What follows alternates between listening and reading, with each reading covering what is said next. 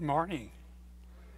It's great to be together and to open up the scriptures as we have come to worship Him and remind one another of our mutual salvation.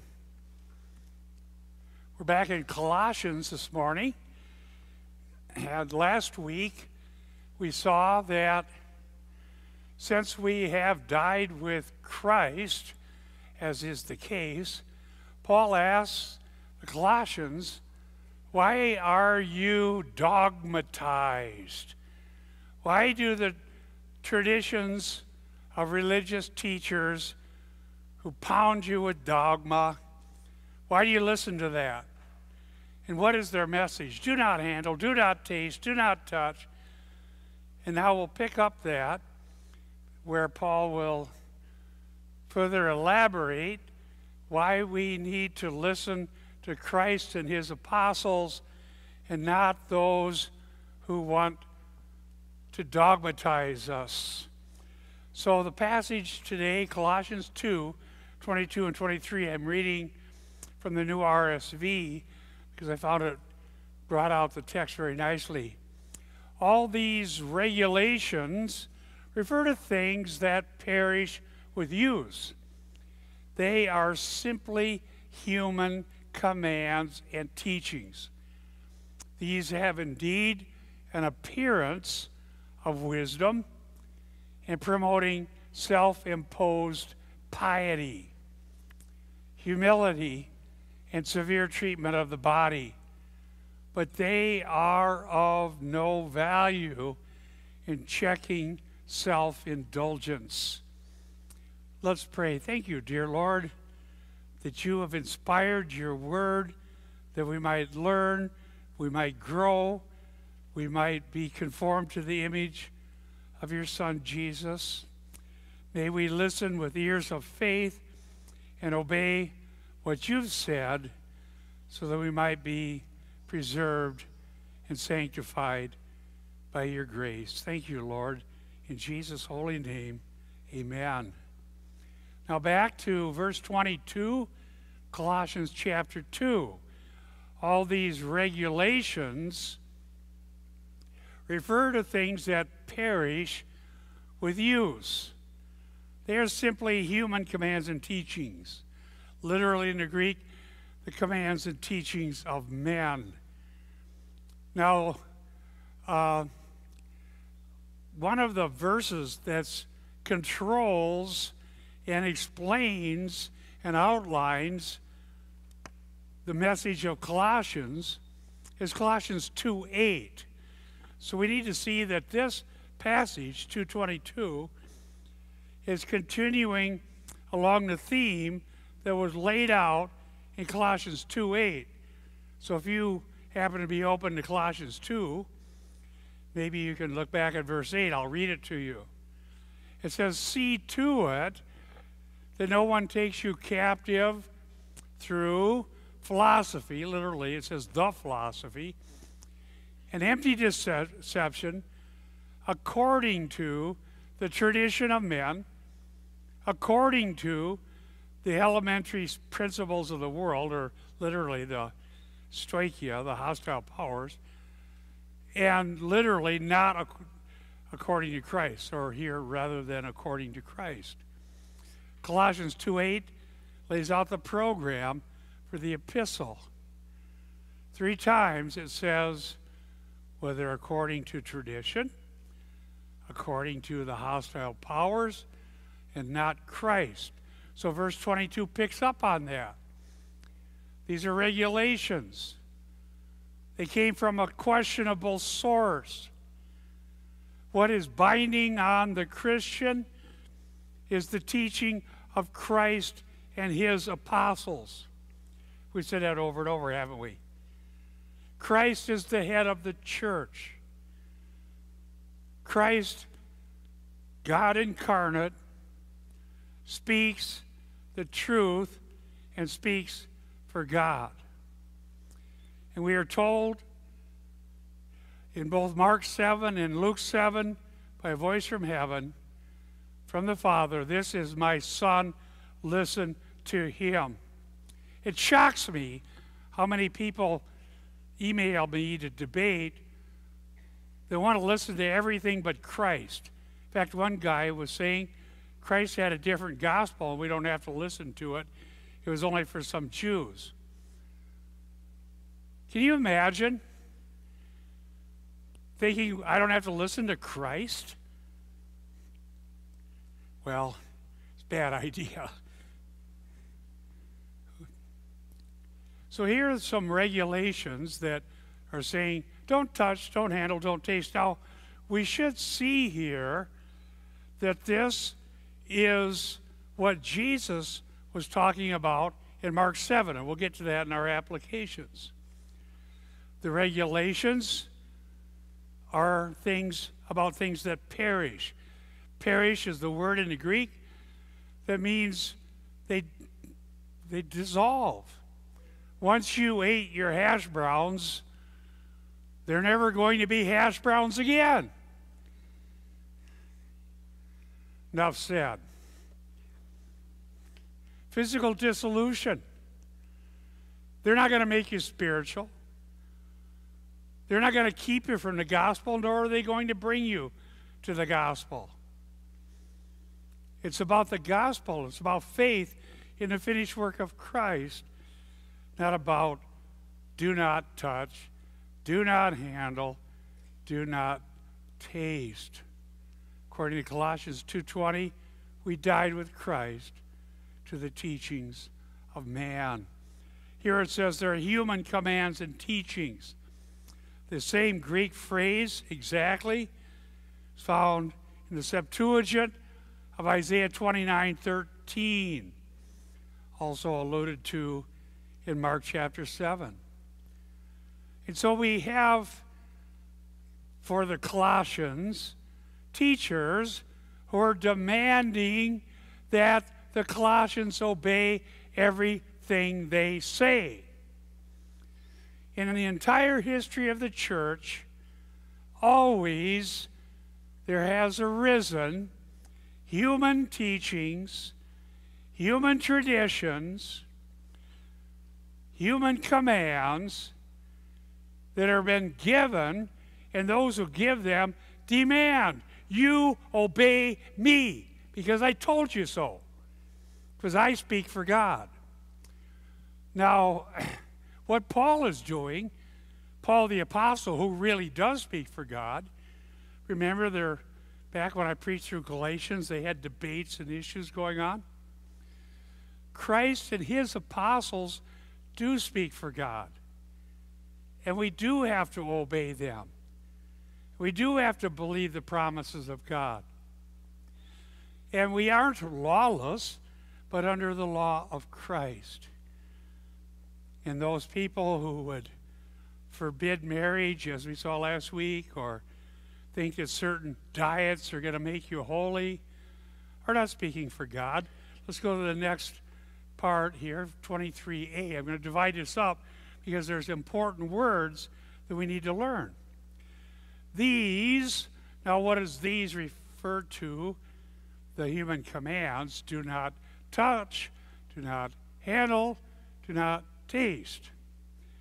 These have indeed an appearance of wisdom.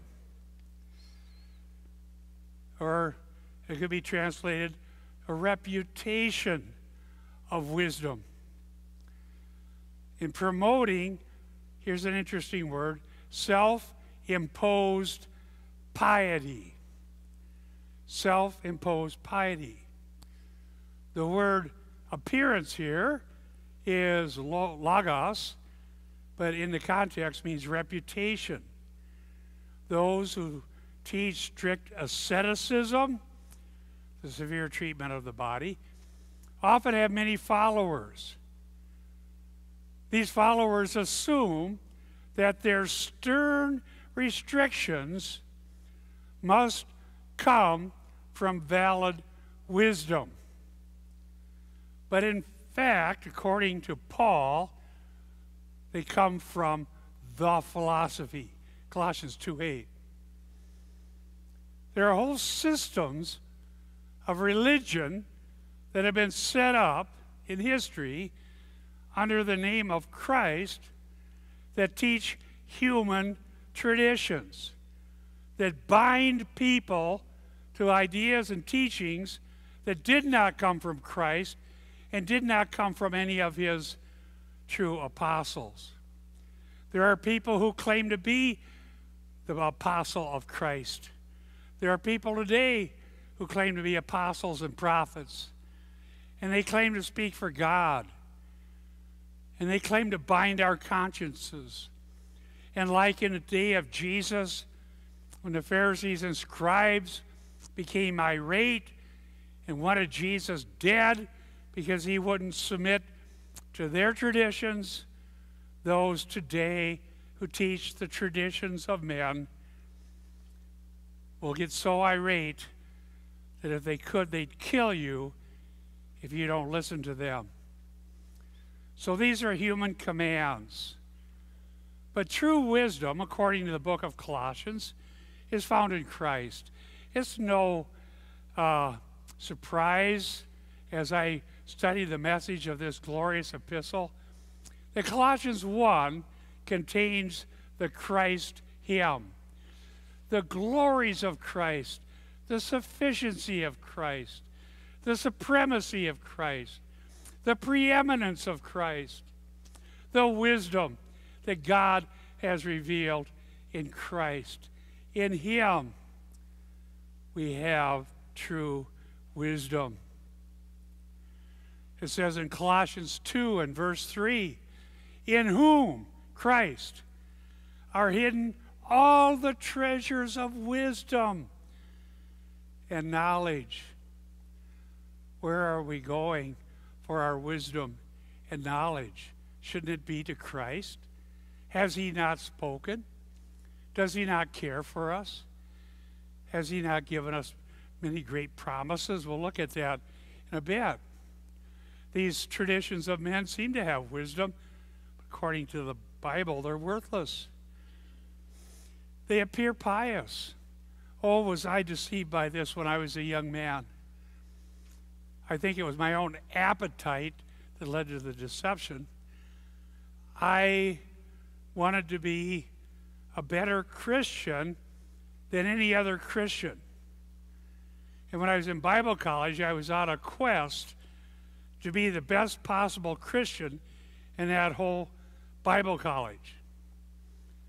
What I managed to become is totally disgusting. Kind of an annoyance to everybody around me. Until God got through to me through the scripture, and I realized I was the problem. It's a privilege to be part of the family of God and to be partakers of the promises of Christ. There's no value in thinking I'm better than somebody else. I'm not.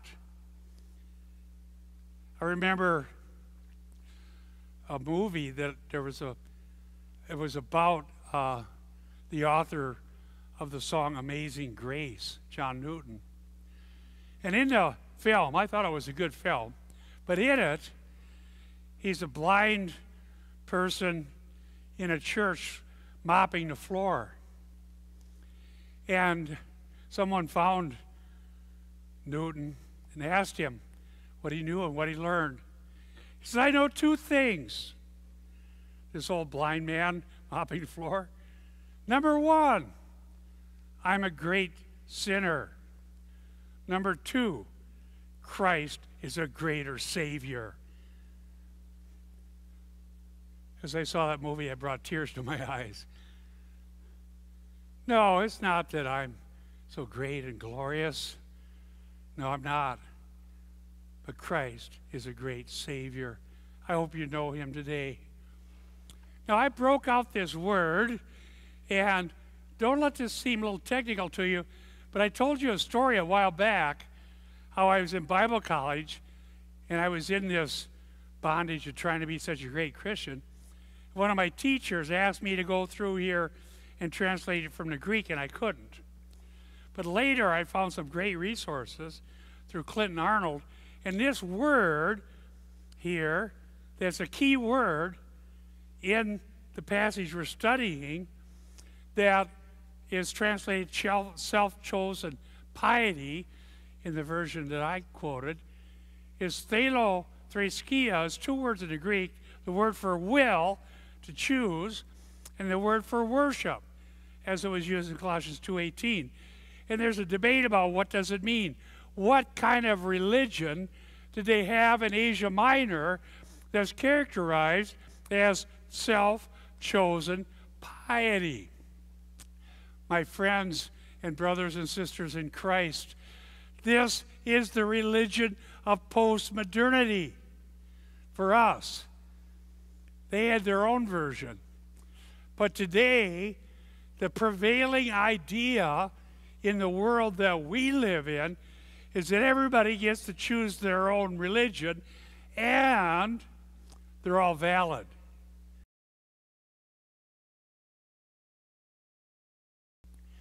It's one thing, I would affirm that I'm glad we live in America where we have freedom of religion. Why? Because that means I can preach the gospel. And so far they haven't dragged me out of here and saying you can't do that. So I thank God for that.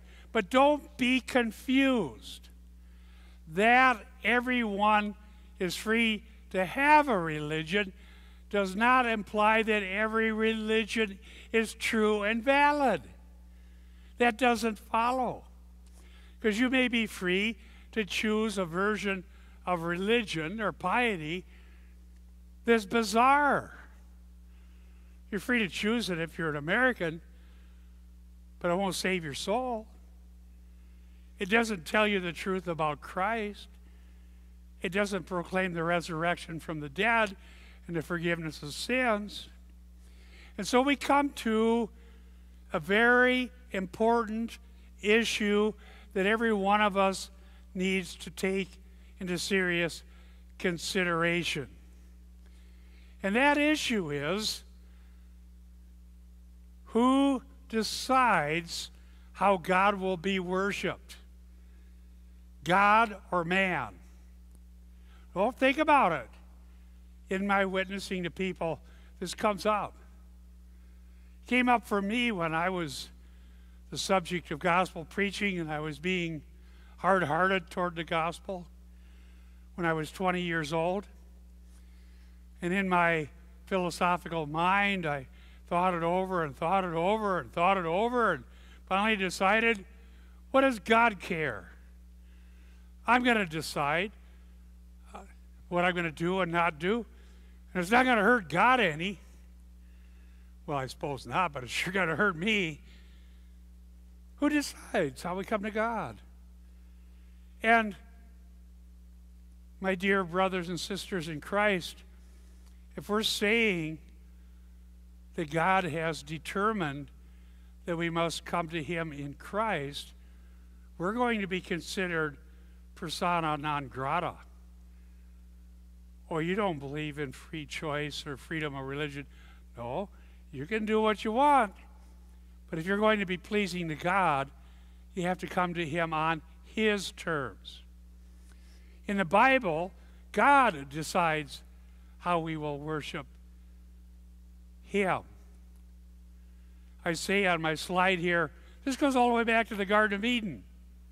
Has God said? The serpent says, God's too strict. He's a meanie. He won't let you eat this one tree. Never mind that there's enough other trees that you can eat them forever and be healthy and happy and free from sin. Oh no, it's the one that he said no that we don't like. But that one tree, the tree of the knowledge of good and evil, was a line of demarcation. Shall God determine how we will walk with him and love him and know him and worship him, or are we going to set ourselves up and do it our own way? That was the issue that faced me. And by God's grace, I came to realize that I have to come to God through Jesus Christ. And I'm not a valid lawgiver. The Tower of Babel also illustrates that, if you remember the story.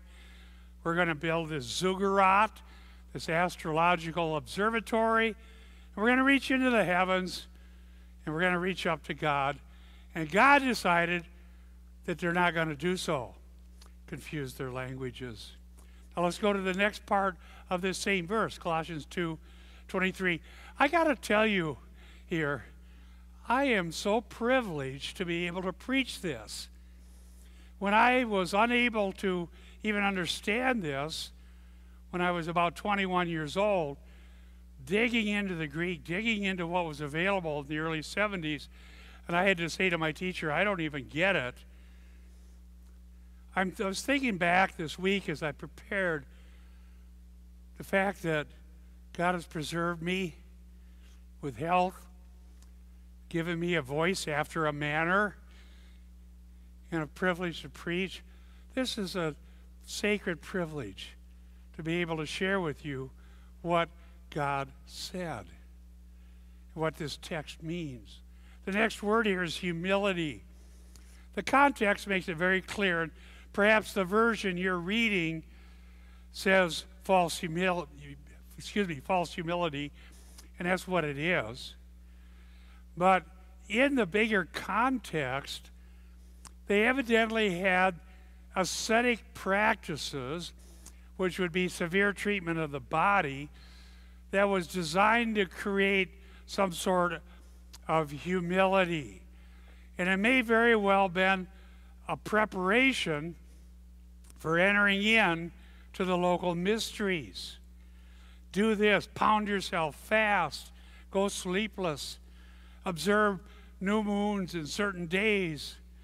And if you do it just right, you'll be able to go into the temple of Apollos, and you might go in there and meet the goddesses and gods and find your ability to enter. So it was a false humility. Let me quote Peter O'Brien in his great commentary from the Word series. Ascetic practices such as these were a kind of humility technique and regarded as effective for receiving visions of the heavenly mysteries. Humility is a very difficult thing to even talk about. Are you humble? Oh, yeah. Well, I'm so humble I can hardly stand myself. Well, that probably is not right, is it? But they had to achieve a kind of humility if they were going to be ready to enter the mysteries. And ironically, once they achieved it, they'd gone beyond Christ, and they didn't have any time for ordinary Christians. One of my favorite ideas: there are no extraordinary Christians, but to be an ordinary Christian is an extraordinary thing. And that I will say, I'm honored to be an ordinary Christian. I'll show you later. In fact, I'm going to talk about it right now. Philippians 2. The humility that the Christian is to emulate is that of Jesus Christ. In Him are all the treasures of wisdom. And Jesus, who Himself existed as God from all eternity, sharing the splendor and glory and incommunicable attributes of the eternal God, laid aside His divine prerogatives, not His nature. He's always God, and He humbled Himself to be found in the form of a man. The incarnation, according to Philippians 2, illustrates for us what humility is. And we might think, okay, how will that be true? Humility is a communicable attribute. Well, Paul says this in Philippians 2:3. Do nothing from selfishness or empty conceit, but with humility of mind, let each of you regard one another as more important than himself. So he communicated humility as a fruit of the Spirit and as the life of the Christian, is that I think that those dear brothers and sisters in the body of Christ are more important than me. And whatever God may do with me or through me, he does through many, many others.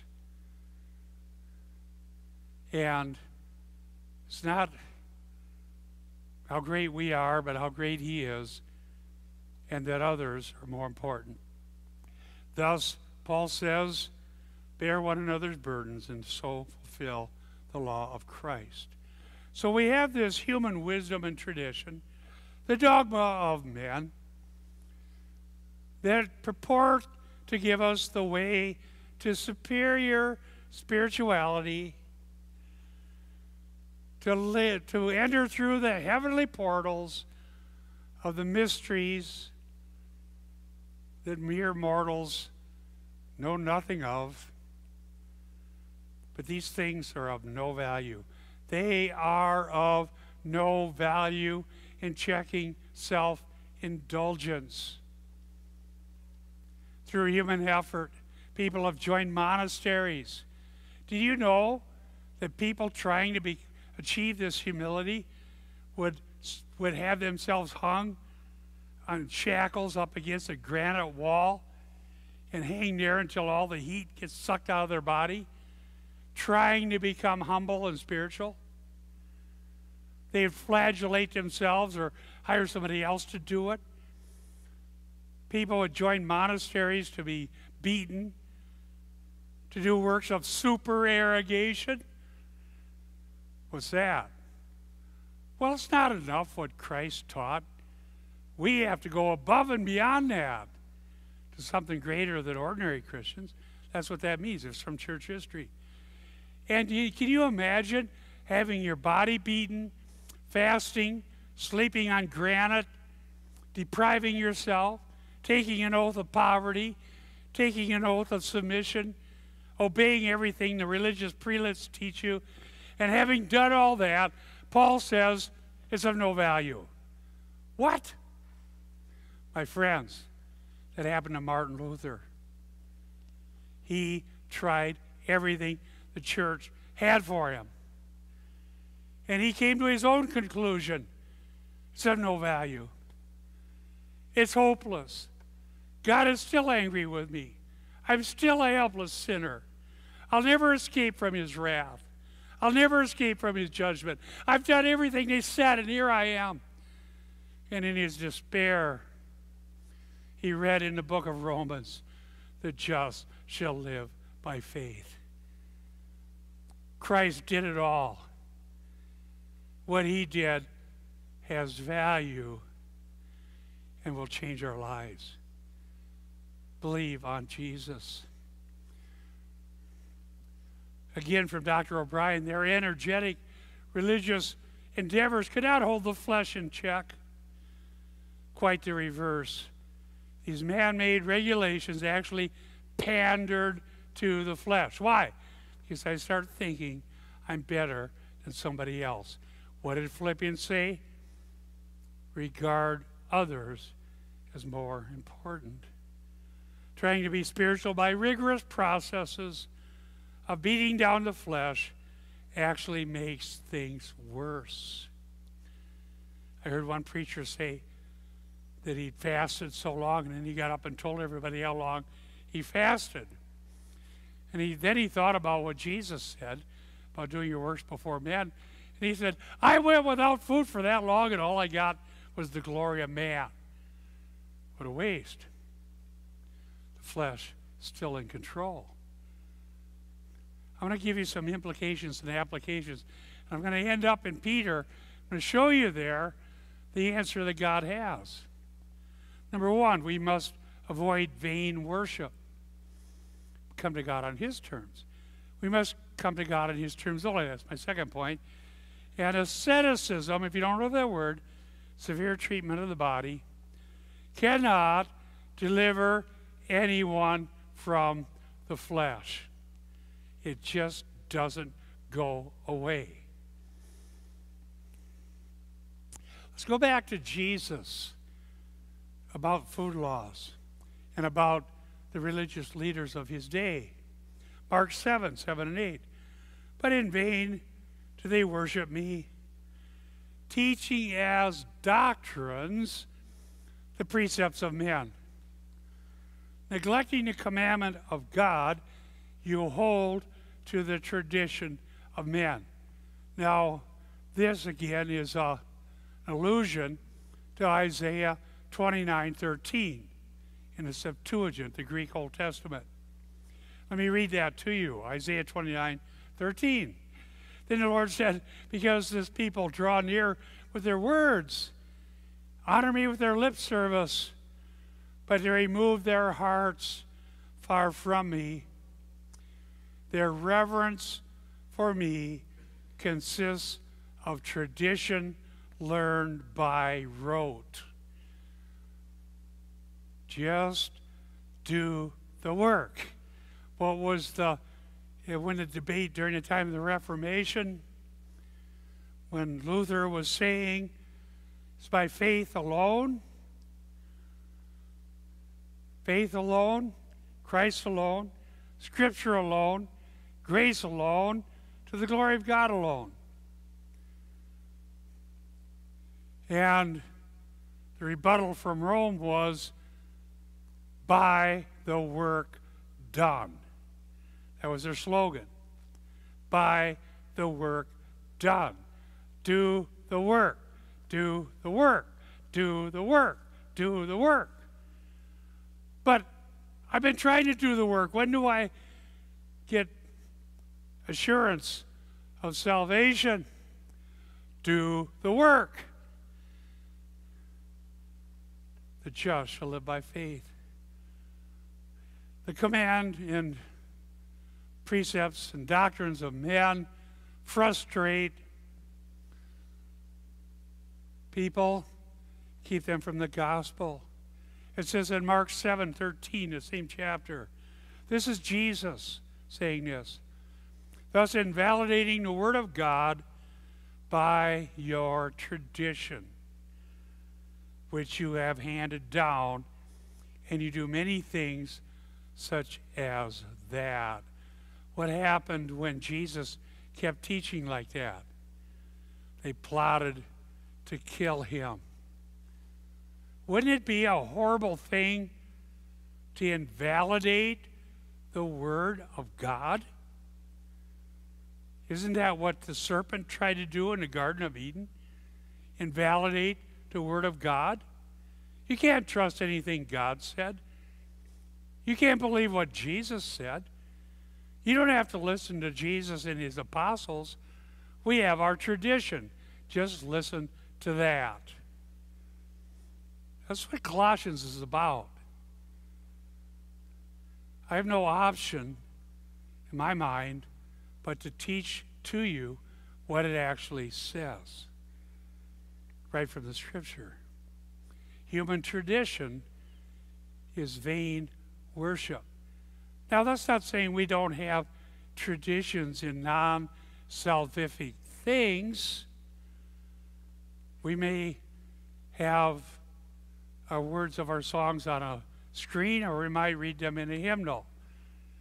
That's not about that's not what we're talking about here. We're free to read the words of the hymn wherever we want to read the words of the hymn or the song.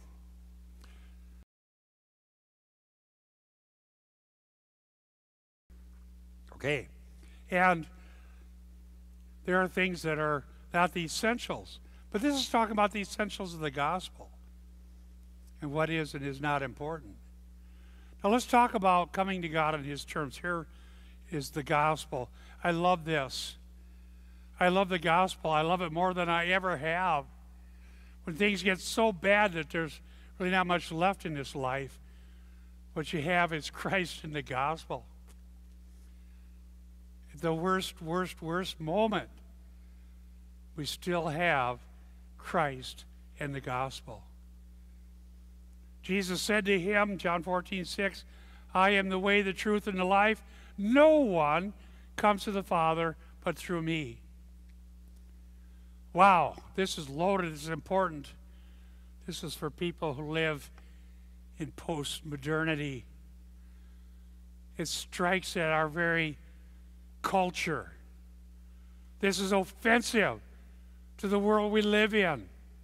When I was in seminary in the 90s, post-modernity and the feminine goddess had already gotten there. We were ahead of the curve. And there were people I sat in class with who said that if God is Father, I will not come to him and I will not serve him.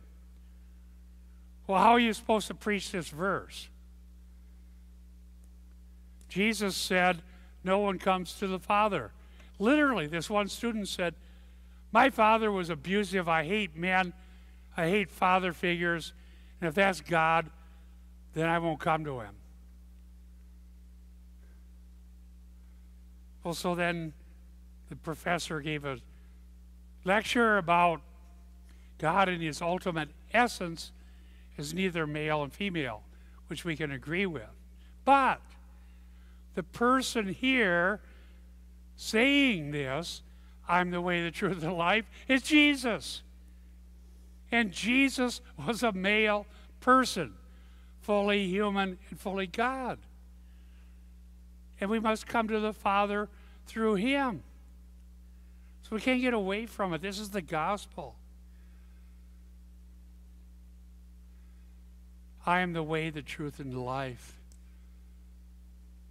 Jesus said, have you come to Christ? Have you trusted him? I mentioned earlier his pre-existent glory. Let me mention his virgin birth. Let me tell you about his sinless life. Let me tell you that he predicted his own resurrection from the dead, and that he died for sins once for all, the just for the unjust, to bring us to God. That he was really raised from the dead. You can't say that about these gods and goddesses of the pagans. Only Christ was bodily raised from the dead. And he ascended into heaven. He makes intercession for us before God.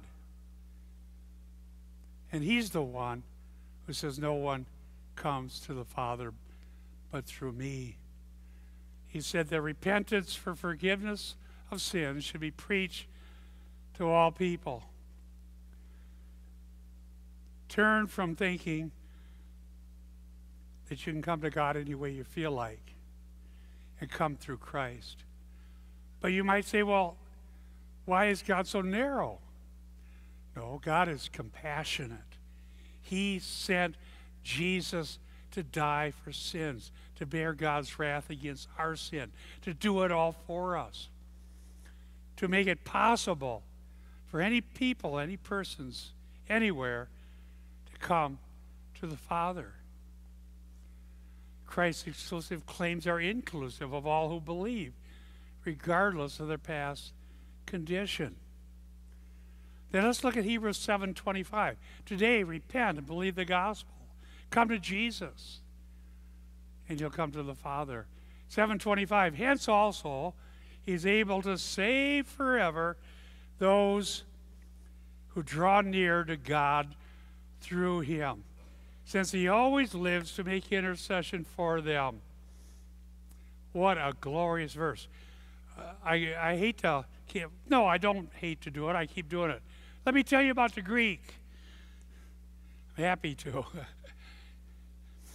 Draw near, pros erchomai, is a technical term that's used in the Old Testament for Aaron to draw near if he followed the prescribed ordinances of the law. It's a term for drawing near to God. It's a theme in Hebrews. For us, we sinners who would perish in the very presence of a holy God can draw near because of the priesthood of Christ, and he makes us kings and priests to God. The authority of Scripture, the priesthood of every believer. He's able to save forever. The word forever is probably not a full explanation of the word in the original. I like the ESV here and the KJV. Forever is not a term for time, but it means completely, entirely, or to the uttermost. All the way to all of the end, whatever that is, in his purpose.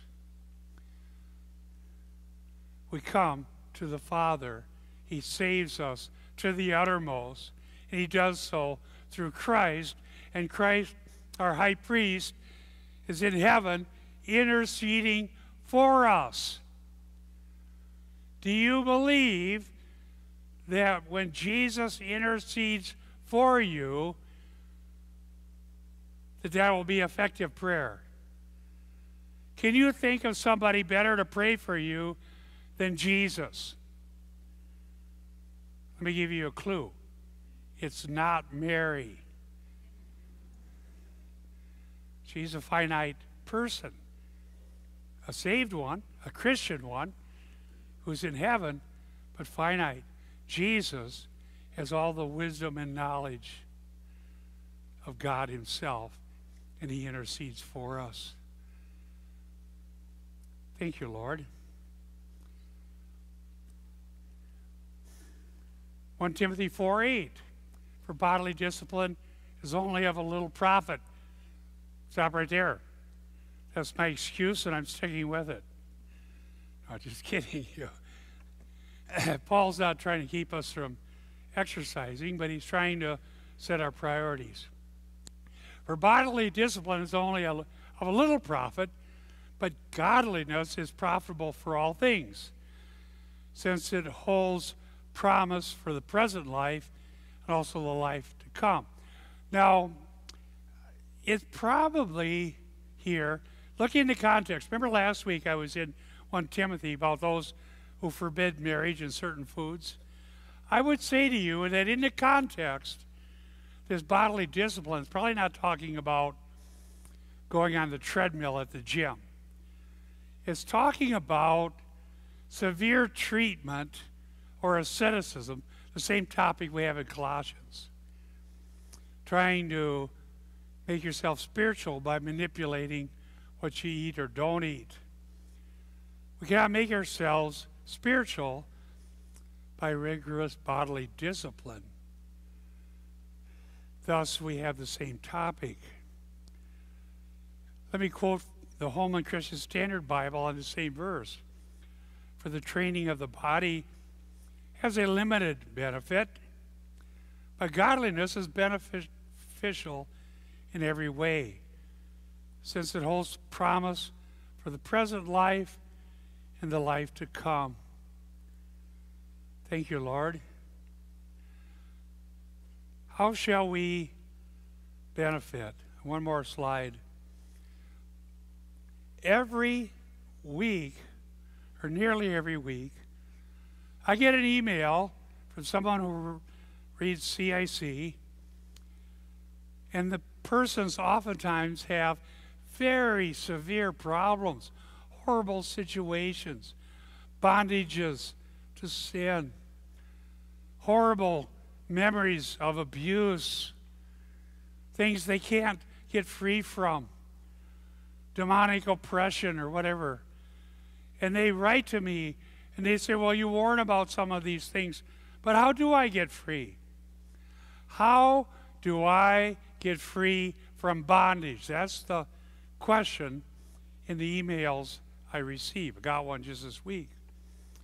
So I decided, I usually give them a rather quick answer. It's this: believe the promises of God. And I realize that maybe they can't fill in all the blanks, but it's the right answer. This passage will help us explain that. Before I read the passage, let me say one other thing. For the Christian, and these emailers are almost all Christians. Some aren't. I preach the gospel to them. God has cleansed us from our past. Of all the people on the face of the earth who need not dig around in their own past, it's the Christian. And these people are saying, well, but my mother or my father or my situation or what I went through or all the hurts in my past. One guy said, well, how am I going to get free from emotional pain? I wrote him back, emotional pain is not a sin. Why are you trying to get free from it? What? Wrote him back again. Paul says, I bear witness that with unceasing sorrow in my heart, I'm concerned for my brethren, the Jews. Paul was filled with emotional pain when he considered the lost condition of his Jewish brothers who didn't come to Christ. Well, why was that a good thing? Because if you read in Romans 10:1, he prayed for them. Emotional pain over what we may have gone through makes us tender-hearted and compassionate people toward the suffering of others. Emotional pain through what may have happened to us might, if we do so in a wise way, make us better fathers and mothers and husbands and wives. Because we could just as well say, what I went through, I don't want anybody else to go through. And I don't want my children to go through this. And I don't want to treat other people like I was treated. And so, as Paul's emotional pain led him to pray for the salvation of his Jewish brothers, ours leads us to be good husbands, wives, mothers, fathers, brothers, sisters, workers, because we don't want to go through what happened to us. If God removed all this pain, we'd become calloused people, unable to empathize with anything. So I wrote back, I said, why are you spending your life trying to get rid of what God uses to bring you to himself? But I got to get rid of all these things. I think it was because of my memories. I think it was because of something I did. My friends, look to the promises of God. Now we read the text. Seeing that his divine power has granted to us everything pertaining to life and godliness through the true knowledge of him who called us by his own glory and excellence. For by these he has granted to us his precious and magnificent promises, in order that by them you may become partakers of the divine nature, having escaped the corruption that's in the world by lust. How are you going to escape from your own lust? By the precious and magnificent promises of God. Believe the promises of God. I'm not giving them a trite answer. I'm not being callous. I'm not being uncaring. I'm telling these people who email me the best answer they're ever going to hear. And one fellow, I sent some more, 1 Peter 1:5 through 9. You can look that up. Add to your moral excellence, knowledge and self-control. Wouldn't that be a good thing to have? Perseverance, godliness, kindness, love. Boy, if we have these things, wouldn't that be great? Well, so Peter says, if these qualities, 2 Peter 1:8, are yours and are increasing, they render you neither useless nor unfruitful in the true knowledge of our Lord Jesus Christ. Where did they come from? The promises of God. How did we receive them? By believing what God said and coming to him on his terms. But what if they're not there? What if I'm a Christian and I'm just a royal mess? Have you ever heard of a Christian being a royal mess?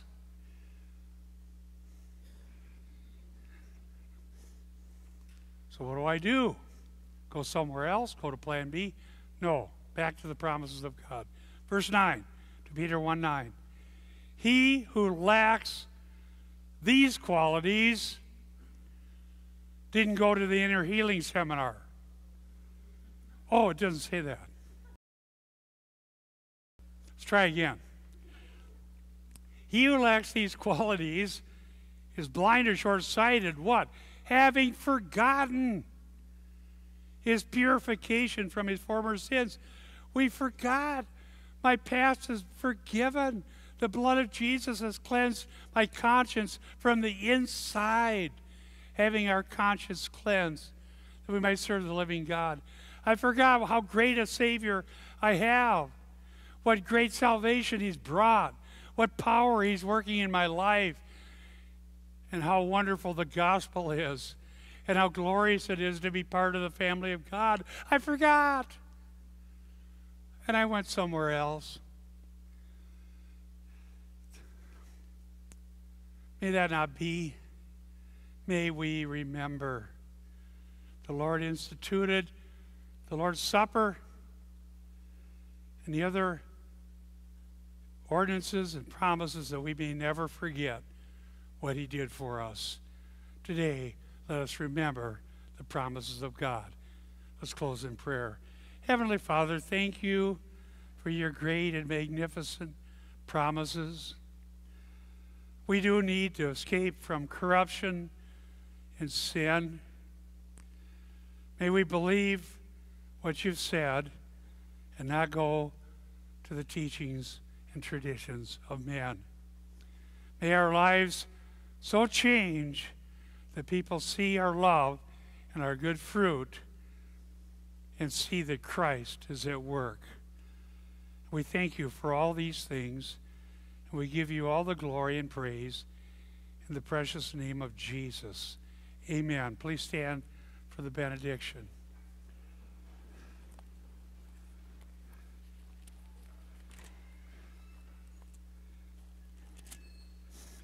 In Hebrews chapter 13, starting with verse 20. Now may the God of peace, who brought up from the dead our Lord Jesus, the great shepherd of the sheep, with the blood of the everlasting covenant, equip you. Start over. Yeah. Equip you with all that is good to do his will, working in us what is pleasing in his sight through Jesus Christ. Glory belongs to him forever and ever. Amen. God bless you. Go in peace that way.